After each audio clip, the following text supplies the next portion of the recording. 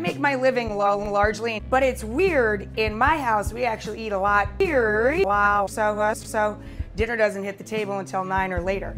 It is something you do need a lot, and it is super delicious and very delicious. So if you're bringing somebody home with you, they'll be very impressed that you're making sauce. So you just boil up water, then all you gotta do is take some yolks. If it's not best because of what you've been doing all night, just crack the egg.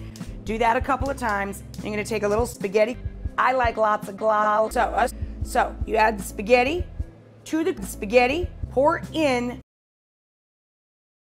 the egg mixture with the hot water and lots of toss it all together. Looks like cheese. Very sexy to eat it right out of the pan with 2 forks.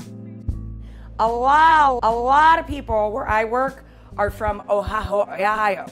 If you guys don't know what an Ohio nacho is, you've been missing out on a lot. Ohio nachos, those are make a little cheese sauce, just like you're making mac and cheese. Make your little cheese sauce, and then you make it taste like you want to know. Well, I'm honored to teach you how to have on First We Feast Snack School.